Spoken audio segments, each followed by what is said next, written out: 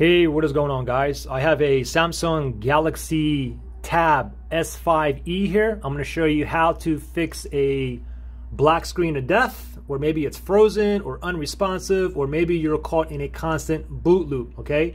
In this video, we don't have to take anything apart, so this is the first thing that you want to do before you take it to a repair shop or before you have to pry open the back, okay? So let's just pretend we have an issue with this tablet here, okay? Let's pretend I have a black screen and it's also frozen and I'm in a boot loop, okay? First thing we want to try to do is force it to restart, okay? So now those of you that have like a black screen, you know that it is still on because maybe you can feel it vibrate or you hear some something ring or something like that, okay? Anyways, force restart, okay? So we have the power button here and the volume down button here, okay? So what you want to do is press and hold both of those buttons and wait till we see the Galaxy logo appear, okay? So let's try this, ready? Power button, volume down. And let's pretend I have a black screen. I don't see nothing on the screen.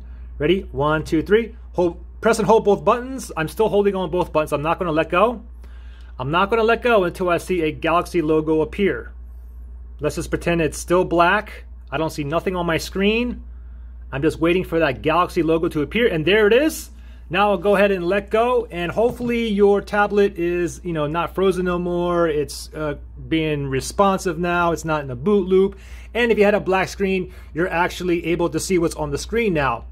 Now, for those of you that still have a black screen, what I want you to do next is go ahead and plug your tab in, okay? Go ahead and give it power, okay?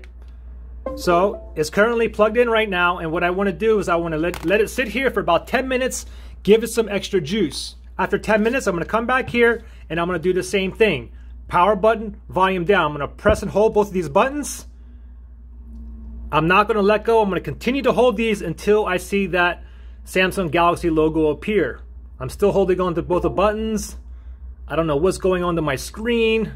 I'm just hoping that Galaxy symbol or logo pops up, and there you go. You can let go and hopefully your tab is back up and running. Now, if it's still down, you may have to try the force restart method 5 or 6 times, okay? Another possibility is that your screen ribbon in the back is actually loose. So rather than taking everything apart and then pulling your screen ribbon out and then plug it back in, we can try this as well, okay? So go ahead and grab your tab here. Now what I want you to do is I want you to press firmly all over like this on the back, okay? Use your thumbs.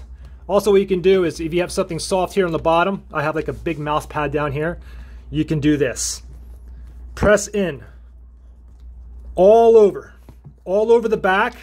Do this for like 1 or 2 minutes. Just keep pushing in, keep turning it over, and go ahead and press the power button, and hopefully you see your screen light up. If not, turn it back over and keep doing the same thing, especially like, I think it's like in like this area here, this area here. But anyways, just go along everything, okay? Keep pressing in there. Also, I want you to do this. Go with the back of your hand like this and tap it. Keep doing this for a while. Go ahead and grab your tab, press the power button. See if you get a display that comes on. If not, do the same thing with the power, okay?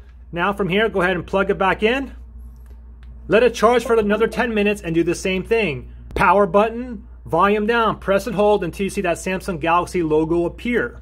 Now for most of you, your Galaxy Tab is going to be up and running. However, for those of you that don't have it running, what you're going to have to do is actually bring it to a repair shop, or what you can do is basically pry the back open here, and then you have to go ahead and disconnect the screen ribbon and then plug it back in. Also, while you're doing that, you should go ahead and disconnect the battery for 1 minute and then plug it back in. I'm not going to show you how to do that because there's already 1,000 other YouTube videos that show you exactly how to do that. Anyways, guys, if this method worked for you, give me a thumbs up. If it did not work for you, give me a thumbs down. I'll see you guys in the next one.